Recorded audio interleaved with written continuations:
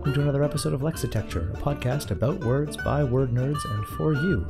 My name is Ryan, and in each episode, my friend Amy and I will be talking about our two favorite words of the week, looking at their origins and history, and generally chatting about how they got to where they are today. If that sounds like your cup of tea, come along for the ride and let's explore the weird and wonderful world of the English language.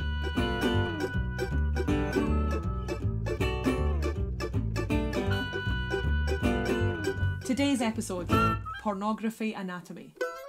Hi everyone, just so you know, this week's episode contains some subject matter that some people might find a little bit offensive or too much for them, so maybe give this one a miss, or just make sure you're listening without any young ears around.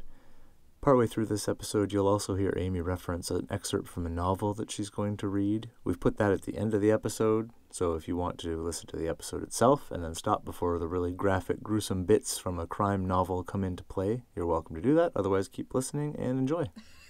We actually got a listener email. No! Yeah. How wonderful. Someone emailed, they sent in a listener by the name of Sarah sent in an email. She had found something on Reddit it's a meme that I've seen around, and it's basically it's a screenshot from, I believe, Tumblr, where someone had posted this meme where it has, it's just text, and there's several words, and they've been broken apart, and so it's words like she, and woman, and female, where the S from she is on one side, and then the he is on the other side. You know what I mean? Got you, okay. W-O and a man, and then fee, male. And so the original meme is like, the idea is, look how language is trying to make females, women, just... Yeah, sure. I've seen a similar thing before. I'm struggling. I can't come up with the word that I'm thinking of. But just derivative is what word I was thinking of the male version. And then the post underneath it is a person who at least is presenting as a linguist who is basically saying, this is complete rubbish. It's not how this works. Here's how all of these different words came to be and how none of this makes any sense. It's this big, long thing. And so anyway, Sarah had emailed us and said, you guys seem like the people who could probably fact check this. What do you guys think? Also, love your show and thanks very much. And spreading the word and stuff. And fellow word nerd here. That's so exciting. I was like, wow, this is super cool. That is super cool. The word I'm going to talk about today is anatomy. Anatomy, which the OED always forget the word, derives... No. Defines? Oh my God. Defines, yeah. Why does that word jump out of my head as soon as I have a dictionary in my hand?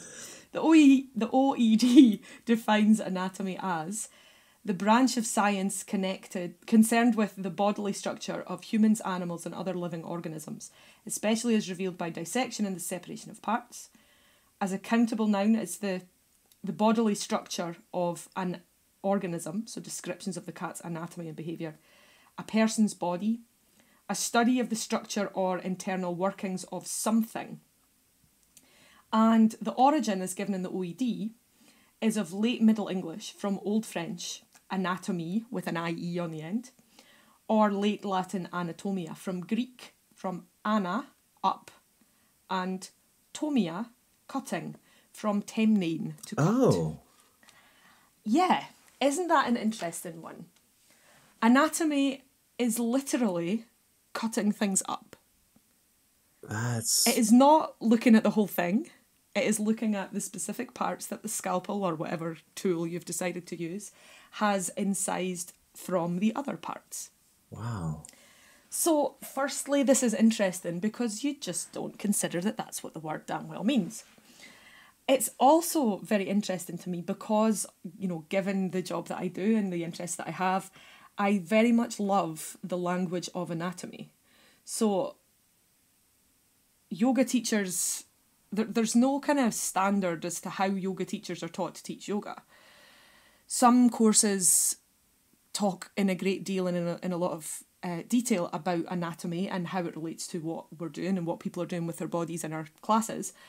Some courses are not quite so in-depth, and there's lots of different ways to teach anatomy and lots of different kind of models and all the rest of it.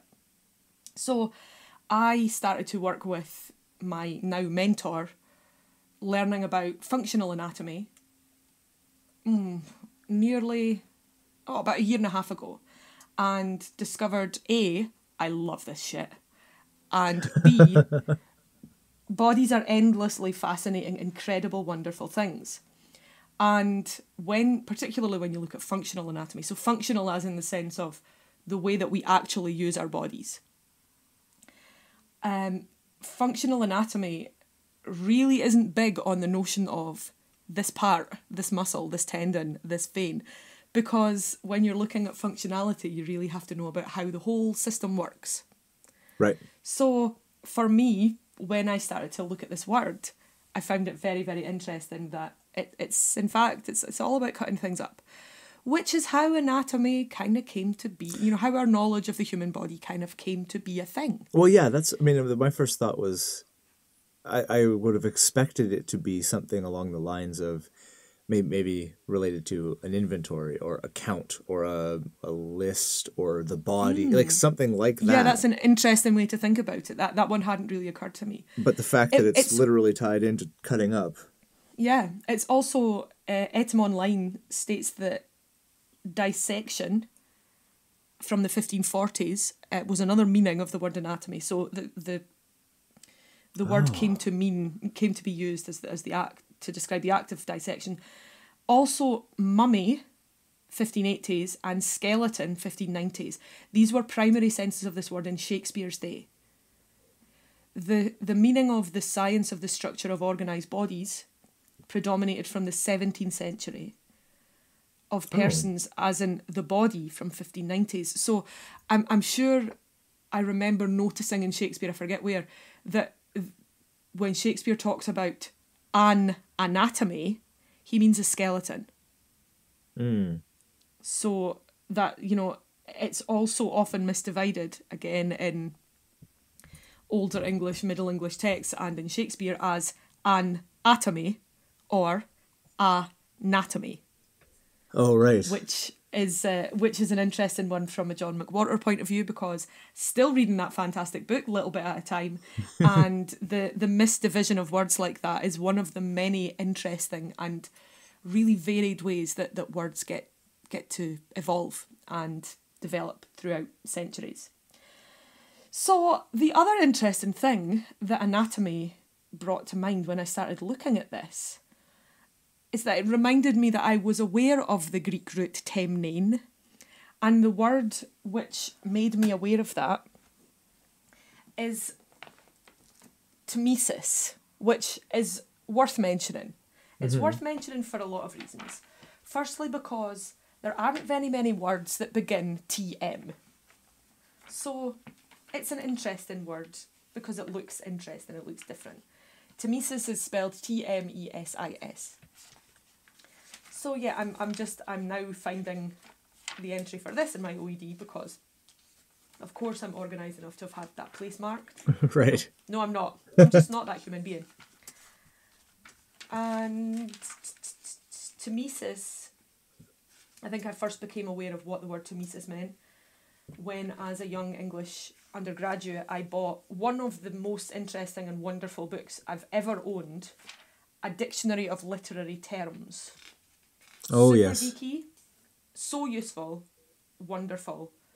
When I was an English teacher, it really was, it was my Bible. So tmesis is defined by the OED. Hey, I remembered what the word defined means. Good work, Amy. Nice. It is the separation of parts of a compound word by an intervening word or words, used mainly in informal speech for emphasis. Right.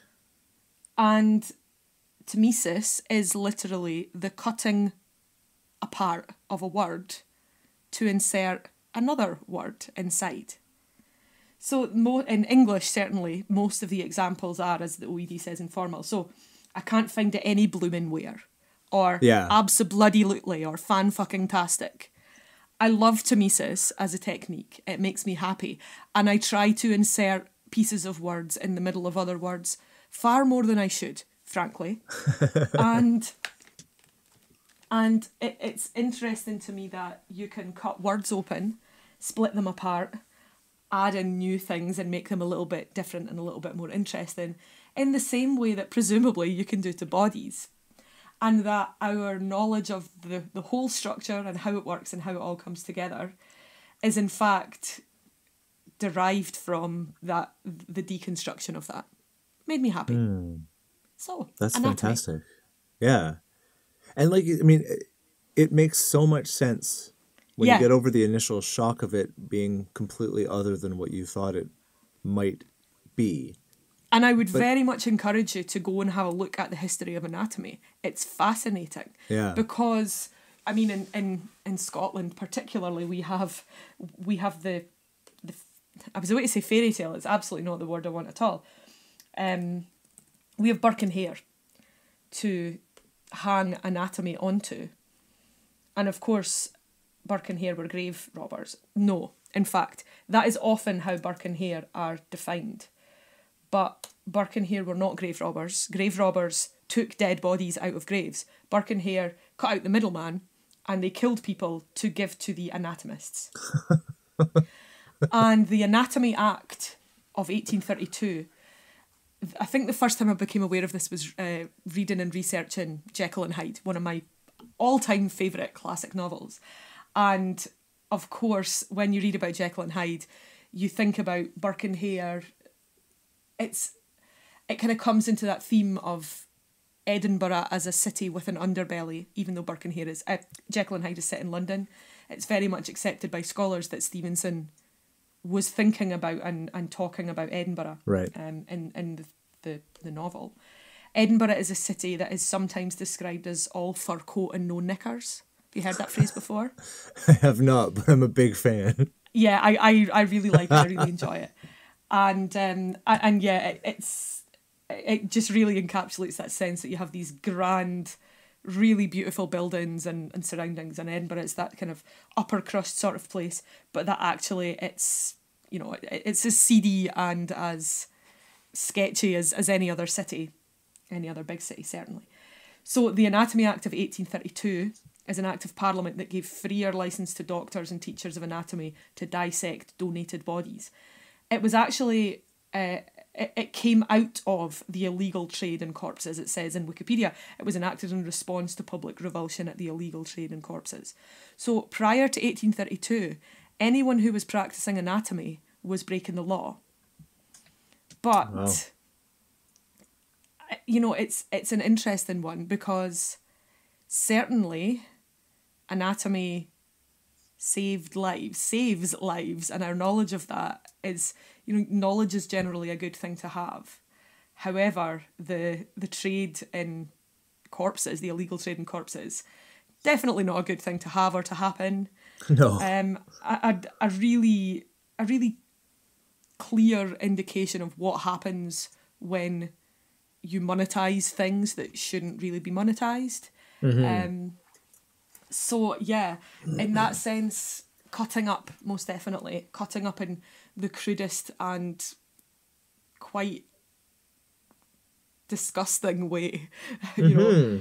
And if you ever go to Edinburgh for a bit longer than you did the last time, because I know you've been, and you get the chance to visit the dungeon. It's like a sort of a museum come tourist, the Edinburgh dungeon.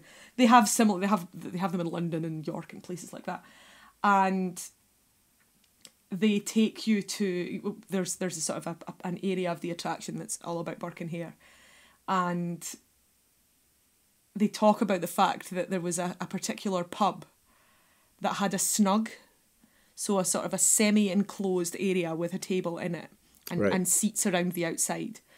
And the anatomists, the scientists, would go to the pub and the resurrectionists would bring the bodies there and they would prop them up in the snug so that the anatomists could take a look and decide which ones were freshest and which ones suited their purposes best. Wow. So yeah, a word with quite a bloody history.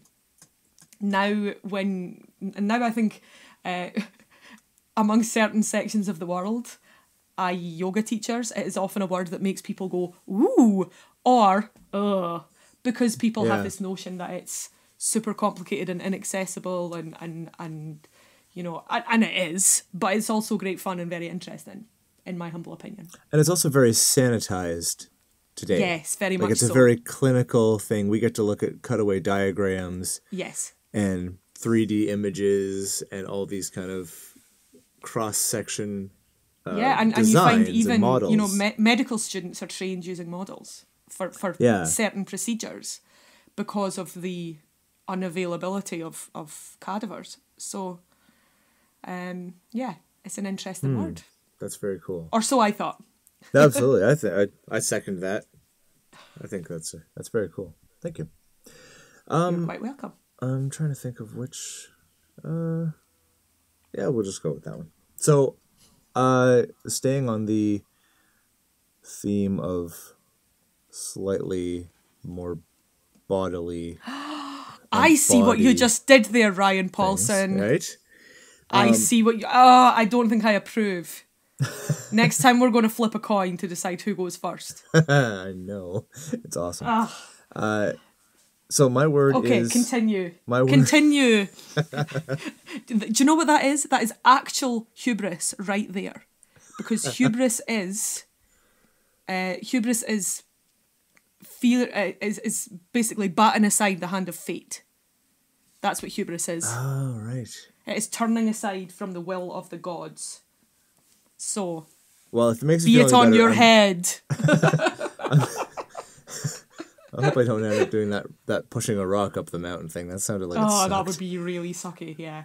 Better than the having your liver torn out by an eagle every day, yeah, and then having doubtless. it renewed at night because you're immortal. Yeah, That was one of my faves. that would also be fairly terrible. As ways as far as ways to spend eternity go, that's pretty far down on the list. But you know, sometimes the simple ones are the really good ones, like Tantalus. That's an amazingly wonderful way to torture someone. You know, that was the one that he was in a pool of water, and there was fruit hanging from a branch just above his head. Just couldn't reach. Just couldn't reach it. Yeah. Yeah. Whereas Narcissus just gets to be a flower forever. Like that's you know, I feel like that kind of got off easy. There was obviously some kind of work day out the night before. The gods had to come up with that one. Everyone was feeling a little bit, you know, they were not at their best that day. No, they were all hungover. Yeah. Stupid Bacchus. If Sorry, it makes you feel continue. Any better, if it makes you feel any better, I did pick this one because it was on top of my pile. So yeah, whatever. I mean, you don't buy that. Nobody buys that, but that's fine. So my word for this time around is pornography. Do you know, Ryan? That is really interesting because I recently researched that word as a potential Lexitecture spot. Oh, there we go. Well, I better have my A game on now. I didn't get too much further with it, but we could have had a double episode. Oh, you know, that would have been fantastic. where you talked about it and I talked about it, and Yeah. hopefully we would each have our unique, interesting spin, or we'd just be saying the same thing twice. But it would be one of those 1 in a million opportunities. So either way. Yeah. So damn, tell me about pornography. Yeah. So the first definition in the OED for pornography is, quote, the explicit description or exhibition of sexual subjects or activity in literature, painting, films, etc., in a manner intended to stimulate erotic rather than aesthetic feelings, and then printed or visual materials containing this. So that difference, the line between in a manner intended to stimulate erotic rather than aesthetic feelings, has kind of been a point of debate for a long time, right? Like what counts as art, because obviously nudity in art has been around forever. It's as old as art, yeah. And attitudes toward that have changed. It's sort of been an ebb and flow on what is acceptable levels of nudity or not over time. And then, of course, the famous United States Supreme Court trial back in the 60s where Justice Potter Stewart came up with his sort of obtuse and obscure esoteric way of describing it when he was asked, like, sort of, what is the difference between something that's obscene, nudity or whatever, and something that's artistic. And his line was, "I know it when I see it," as far as pornography goes. And that's kind of come down. That's very interesting. I read something about pornography. In fact, it may well have been what sparked my interest in the word, in a novel. And once you finish talking about this, I'm going to go and get the novel and I'm going to read you the description because, yeah, the I know it when I see it kind of notion about pornography it's interesting. The thing I find interesting about that, just on a slight tangent, but is because obviously the sentence "I know it when I see it" is essentially subjective, like it's self-aware subjectivity. Of course, I know it when I see it, but this is coming from a U.S. Supreme Court justice who gets to decide for everyone else because he knows it when he sees it. And so this idea that where that line gets drawn between art and pornography is always essentially subjective for someone, and it's the people in power, obviously, who get to decide where the obscenity laws and stuff like that come down. And so it's just interesting that it's so, at its core, it's so subjective, and he knows it, but it's just how it has to be when you're drawing a line between erotic rather than aesthetic feelings evoked by a painting or movie or whatever. So that was that's kind of interesting. And we'll circle back to that idea of power and stuff a little bit further down this road. But way back, so the word pornography, as it is used now, is borrowed from French. People think that sort of mid to early 1800s, there was this an academic treatise that seems to have coined the word in modern usage, pornography. But it pulls its meaning from the ancient, the Hellenistic Greek pornographos, which literally, so the graph is obviously writing about, or, like a biography or lexicography and all that stuff. But the porno prefix was that it was all about prostitution. So it was specifically writing about prostitutes or harlots. And so in the mid-1800s, when this French treatise came out, it's interesting because it keeps saying all the sources I was reading on it keep saying that it was a study on prostitution, quote, for reasons of public hygiene.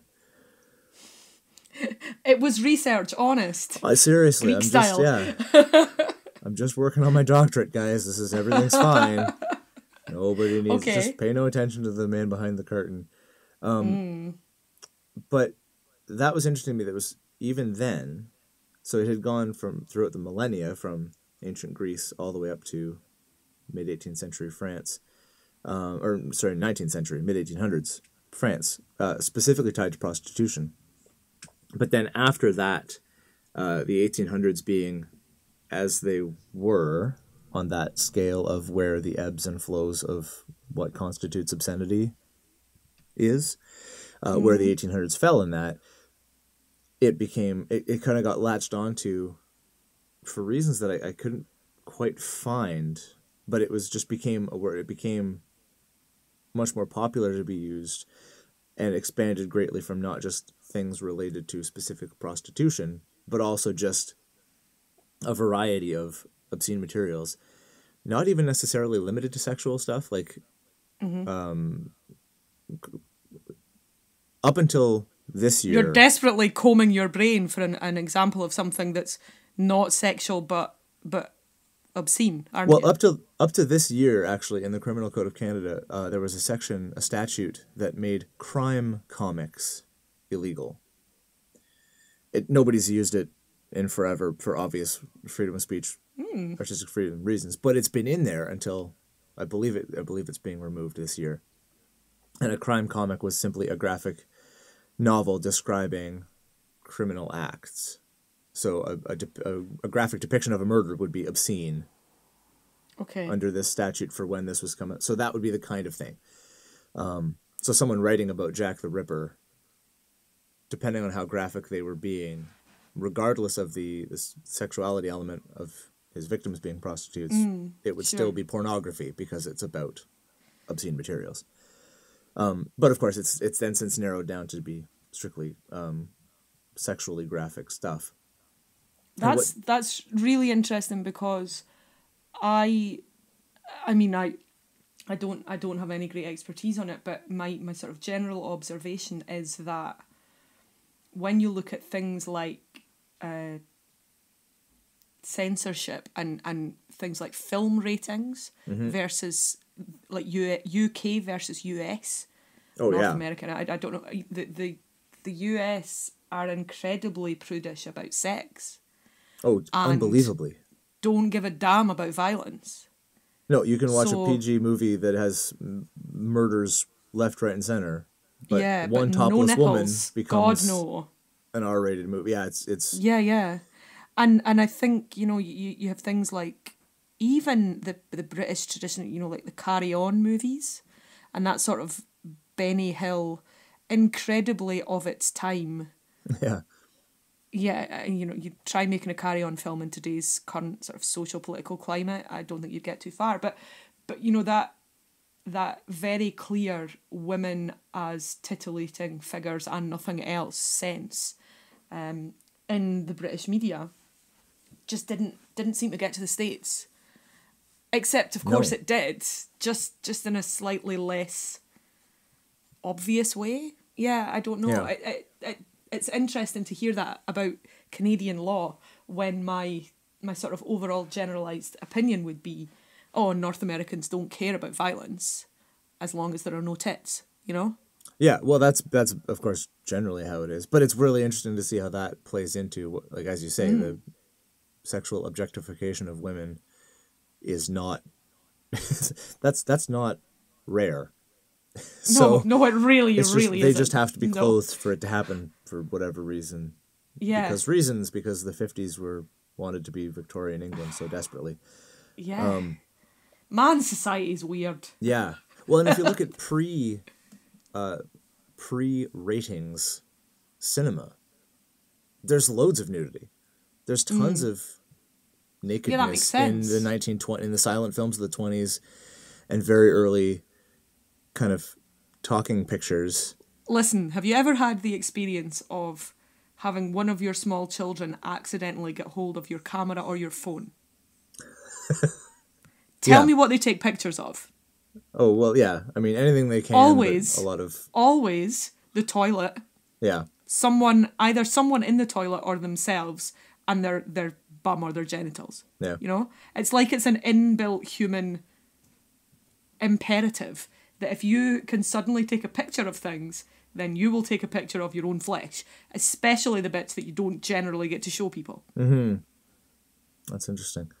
But I've completely derailed what you were talking about. Please continue. No, tangents are fun. Well, no, that just made me... Then I kind of went, prostitute is kind of a weird word. And I looked up that. So this is kind of me sneaking a second word in here, but it's because it relates to this. Of course, yeah. Like me with Mimesis, indeed. Yeah, so I looked up the origins of the word prostitute and prostitution, and it's... So the prefix, it's a Latin word, so the prefix of pro, and this stitute is related to... is related to statue. It's to stand. Okay. And so it was to put forward, to stand forward, to place something in front of people, and the context was to put up for sale. And so it doesn't even seem to have originally been tied to the kind of sex for sale. Sale of sex, just the sale of... things now. It's just the sale. But, of course, when you think of things in ancient Rome that would be made to stand in front of people to be put on sale...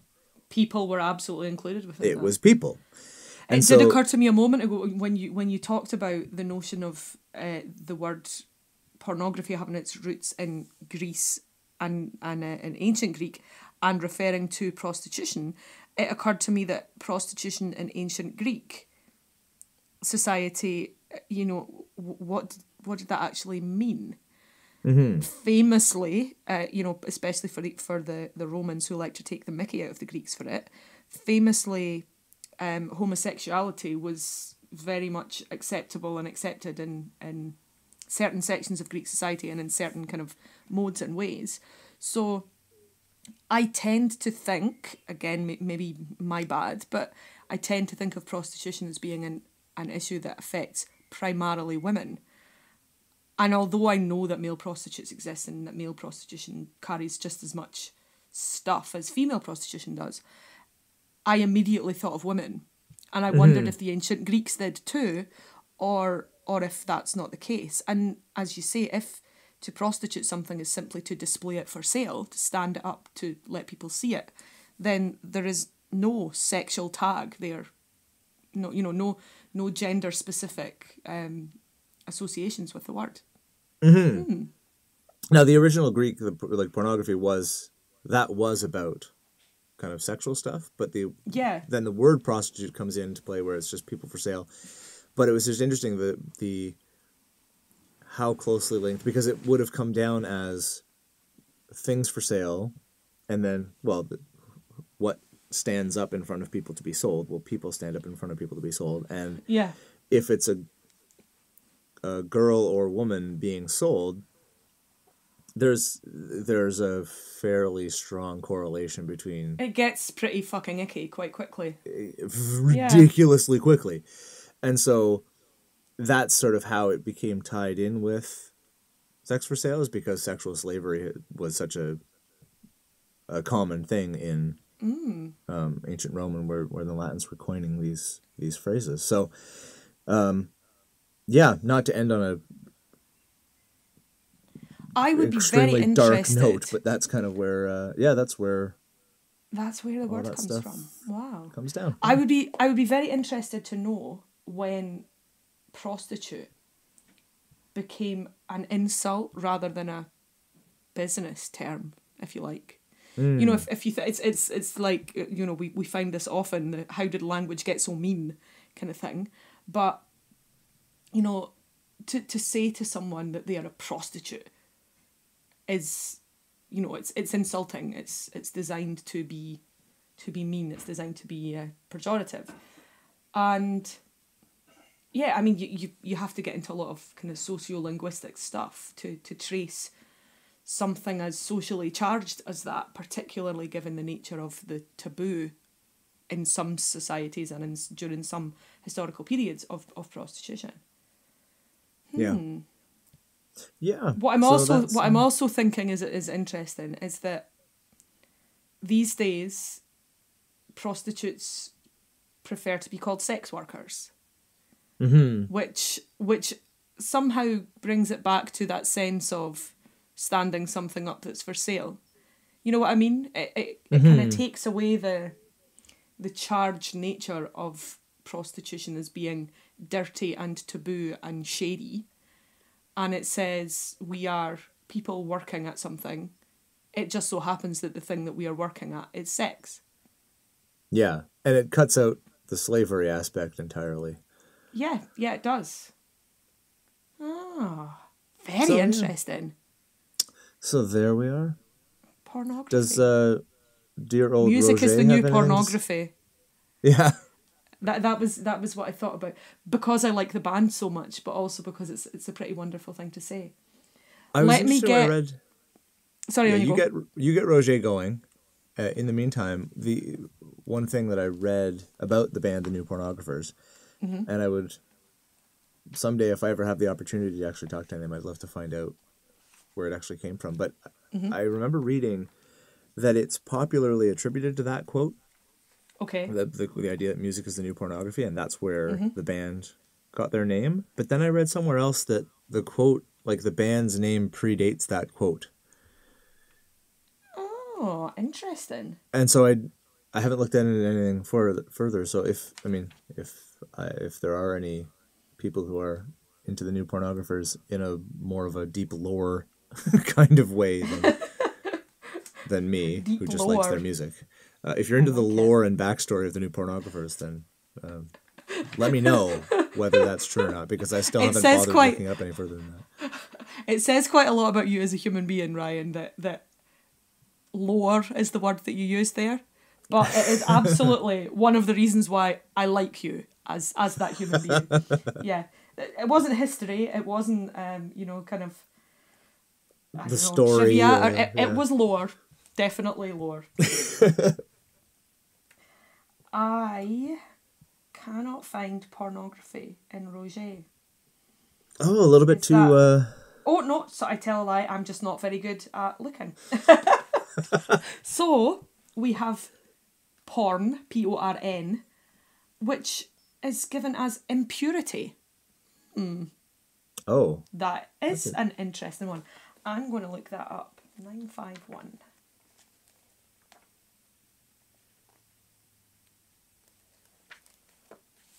So 950, the section is purity, and then 951 is impurity. I know which column I'd rather be in. And yeah, it's here that we find porn. In amongst adult, curious, erotic, erotica, facetiae, interesting word, I do not know it, pornography, hardcore, porn, soft porn, page 3, girly magazine, banned book, blue film, skin flick, video nasty, prurience, voyeurism, scopophilia. Now, interestingly, Roger gets to the world's oldest profession and streetwalking and prostitution, but the word itself doesn't, in the way that we use it these days, doesn't get to it at all. So you have to find yourself in the column of impurity to really know about how the word works. Pornography or pornographic. Ah, interesting. The first entry is not nice, vulgar, and then erotic. Roger, your politics are very clearly, your sexual politics are very clearly displayed in that one little placey. And then pornography comes back to impurity as porn did. It's also, its Britishness is showing with page 3 being involved there. Yeah, I was thinking the same thing. There's another brilliant example of how nudity and the objectification of women remained absolutely commonplace until really quite recently. Page 3 has not long been gone. Oh, it's gone now? It's changed. It hasn't gone. Oh, okay. Yeah, it still objectifies women. It just doesn't show their nipples, basically. Oh, okay. Well. And the notion that suddenly makes everything better. Yes, I was going to say, well, thankfully all that's behind us then. Yeah. But then, let's not get into how I feel about the sun. No. We don't have time. We don't. Literally don't have time. And as for anatomy, we have structure, oh the irony, biology and zoology. That's all Roger has to say. In fact, no, I tell a lie. We have anatomical, structural. We have anatomist, zoologist, anatomization, I'll put my teeth in, which is glossed here as decomposition. Oh. Anatomize, sunder or class, and then anatomy, structure, biology, zoology.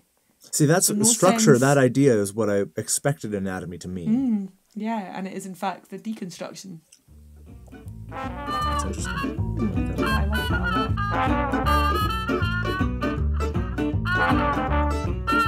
And that's it for this episode of Lexitecture. Thanks for listening, and if you enjoyed what you heard, please give us a rating and review on iTunes, and be sure to tell all your word nerd friends about us too. You can find us on Facebook and Twitter by searching Lexitecture, Lexitecture. And if you'd like to get in touch with us about the things we talked about this episode, you can send us an email at words@lexitecture.com. Special thanks to the Joy Drops for our theme music, and we'll talk to you again next week.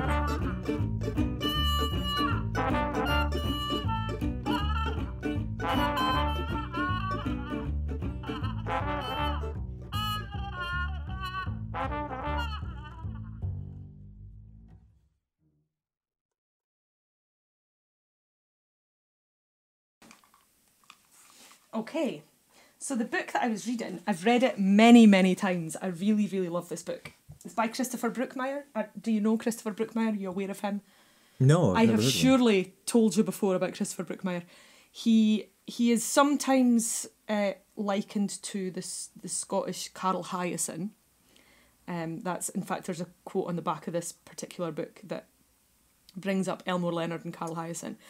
He is amazingly, incredibly Scottish, and his books are very much books written by a Scotsman in Scotland about Scottish people, and they're generally sort of crime-ish. You'd find them in the crime section of a bookshop, but Okay. they're pretty wonderful. The first Christopher Brookmyre book that I read, which I always find it interesting now. I remember hearing him say that it was the first of his books that was published, but the third that he had written, which is a good point to remember if you're an aspiring writer, I think. But it's called Quite Ugly One Morning. And it starts off with, or certainly the kind of inciting incident is the discovery of a body in a flat in Edinburgh. And the body has been really roughed up prior to death. Okay. There's blood everywhere. The corpse's 2 index fingers have been removed and put up the corpse's nose. Oh. And to go along with all of that, there is an almighty jobby on the mantelpiece.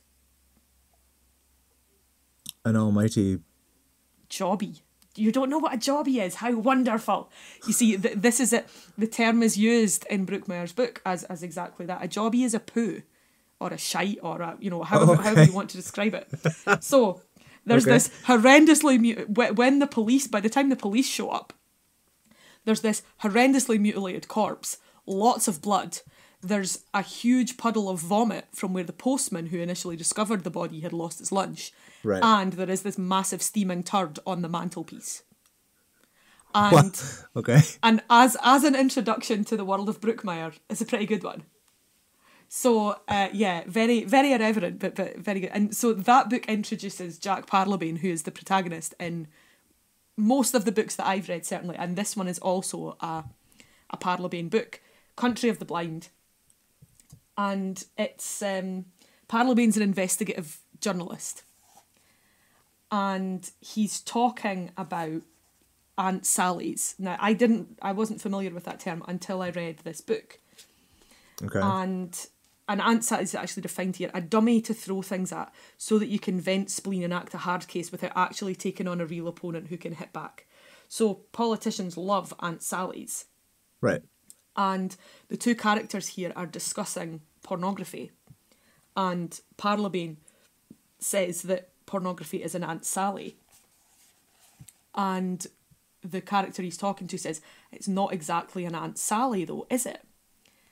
And Parlebane says, I understand your reservations, Nicole, but believe me, it's the biggest one there is. It's the queen of Aunt Sally's. It's a cheap politician's wet dream. Christ, these days, nobody in government wants to suggest or implement a policy that won't deliver a return before the next election, or even before the next opinion poll. But this, it's video nasties all over again. Not just something you can blame, but something you can ban, so that you can show the electorate that you're getting something done. So, talks a bit more about video nasties and how that kind of played out in British. The character says, but this isn't Child's Play 3 or Reservoir Dogs, Jack. This is hard porn, Nicole protested. Ooh, it's the bogeyman, isn't it? All dark and scary. But think about it, Nicole. Rape, sexual violence, misogyny, these things have been around since we came down from the trees. Pornography happens along at the arse end of the 20th century and it's suddenly the cause of it all. What, does it work retroactively? Do wank mags travel through time? Perhaps Stephen Hawking could investigate. She says, but you've still got to admit, we're talking about some material that is highly offensive to women. No, he insisted. We're talking about material that some women find highly offensive. There's a difference. But bollocks to all this liberal introspective navel-gazing. You want to retire to a quiet room with a VCR and a box of hankies, fine with me. I'll even recommend an optician. That's not your scene, cool with me too. The moral debate is not relevant here. What we've got to concentrate on is the politician's con trick, because it's one of the best there is. And what's that? It's simple. When asked whether sexually explicit material should be legal in the UK, most people say yes, it should.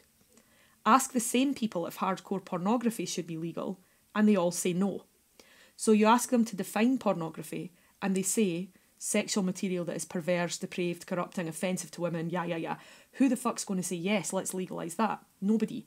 But it's completely meaningless. There's no imperial scale of depravity, no universal standard of what is offensive to women or to men for that matter. It's entirely subjective. That's why pornography, like it or loathe it, is the greatest Aunt Sally in politics. Which is, in a very long-winded but wonderfully Brookmyrian way, pretty much saying, I know it when I'll see it.